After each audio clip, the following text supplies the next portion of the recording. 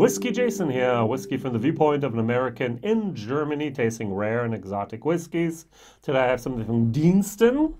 Deanston, this is a 17-year-old distilled on the 13th of December 2002, bottled in 2020. I know the distillation date, but I don't know the bottling date, which is a shame. Can't find anything on here either talking about that. This actually was basically 15 years old in ex-bourbon casks until it was recast, regauged, refilled into Pinot Noir casks. And that happened actually on the 14th of June 2018. I know that as well, which is good.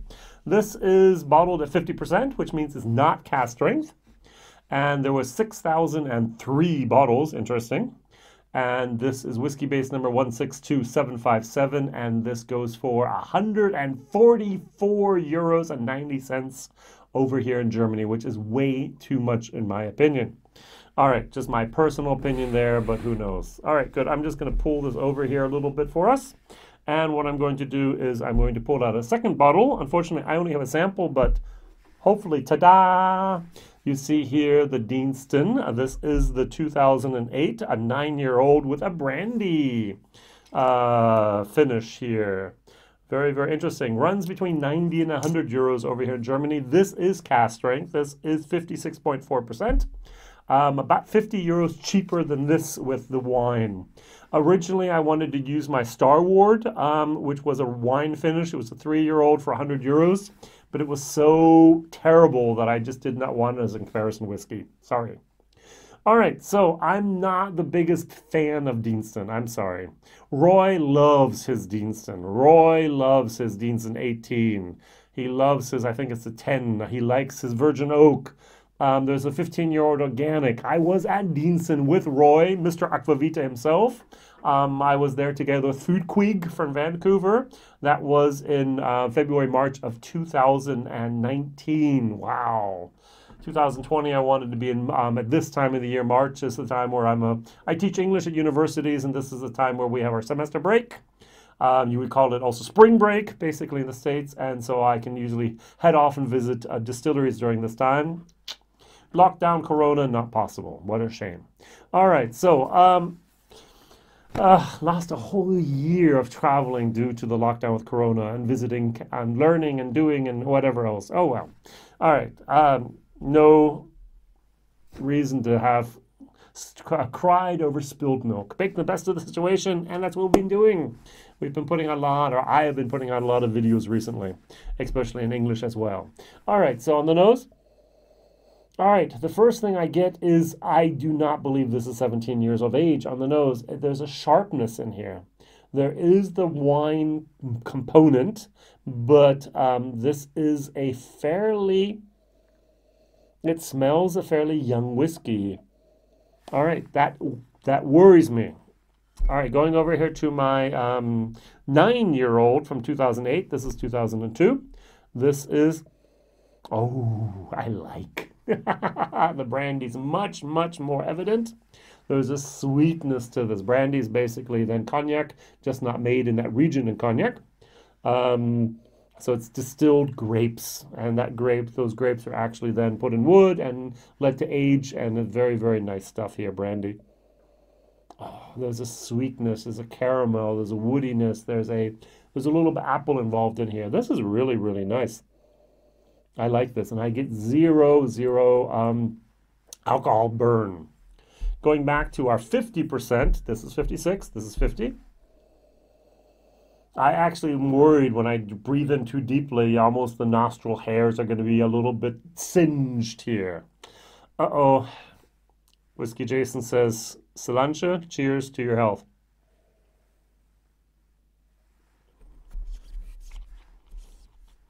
Mm-hmm.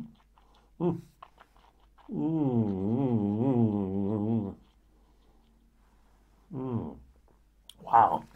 If you don't know my system yet of grading, what I'm doing here is I'm trying to show you how this whiskey up here, very good, down here, very bad. And this was in the middle. And this second hand shows something called the sharpness of the alcohol. Now, over here, I'm going to go to the brandy real quick. This is 56%. This almost burnt my taste buds. All right, it was very, very, very hot. Now this, as I said, 56.4%. Mmm. Mmm. 9 years old, 17 years old. Age is not the differentiating factor here.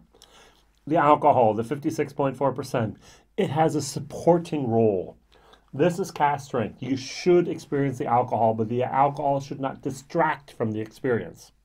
I hope you understand what I'm saying. The alcohol supports the flavors. It lifts, it elevates, it supports, it gives them room to expand. It gives them room to become the main focus of the whiskey. This, on the other hand, this does not support the whiskey. This overpowers the whiskey. So we have supporting and we have an overpowering. This takes the nice little flavors and kind of goes like this and just hammers them away. I had nothing in my mouth for 10 seconds except for alcohol burn, burn, burn. And this is a 17-year-old product. This is 144 euros. You're not going to get this for under 160 some dollars. This is supposed to be a wow whiskey. I bought this because one of my super fans, these are the people on my Patreons, they support me. They said, Jason, could you buy this? Could you share it? And could you do a video? Of course, no problem. I bought it. I opened it up. I tried it. And I was terribly disappointed about this. Now, on the paper, it looks like a great whiskey. But actually, in the glass, it's not. Now, what I'm going to do is I'm going to dilute it down to about 40-some%. All right, taking it from 50 down to 40%.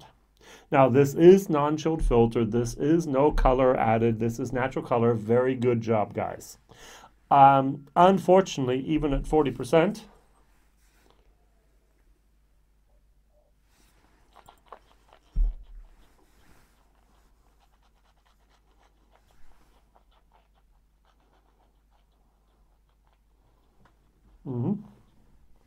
there is still an alcohol burn that distracts me from the taste of this whiskey, which is a shame. There is a great moment at the beginning and the end. I really like how the wine integrates, how the wine totally compounds the malt moment here. This is the good whiskey. If it weren't for the burning of my taste buds on a fire pit. This is not what whiskey, at least this high price of whiskey, in my personal opinion, should taste like. High price whiskey should taste more like the brandy stuff over here, with only 9 years, but yet much, much better, rounded, smoother, silkier. Let's use that instead of smooth. Well done. Unfortunately, this was not well done. This is going to get a C minus D plus plus in my book. And for the price of 144 euros, it's going to actually get a D minus in my book for value for money. A, why haven't you bought it? Buy it. B, buy it. C, you can buy it if you wouldn't want. D, don't need to buy it. And F, why was it even made? So this is actually, you don't need to, don't buy this. Don't buy this. I'm sorry. There's better Deanston products out there. Go buy the 18. Go buy the Virgin Oak. Go buy the 2008 Brandy. Go buy many of the, I had a wonderful Palo Catado from Deanston, which was amazing. There was a Centennial, which was fantastic. There are so many absolutely fantastic whiskeys out there from Deanston. Unfortunately, this bottling is it not. So I review whiskeys in German, and I buy the bottle maybe because I want to just buy it. I thought it was interesting, and I buy it, I review it, and I warn others either to buy it, hey, buy it quick, or don't buy it at all. And if I cannot find a YouTube video about this bottling, I do the English version as well. And so if I've had in the recent past weeks quite a few videos where it's being, don't buy this, don't buy this, don't buy this, it has to do with the fact that I have that problem a lot in my German videos. And I actually stopped making videos about German whiskey.